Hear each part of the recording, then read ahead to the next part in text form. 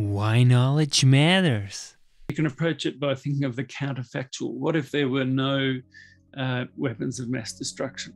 If we take a hypothetical situation where there were no nuclear weapons, ICBMs and other instruments of Armageddon, then it would be pretty straightforward, actually.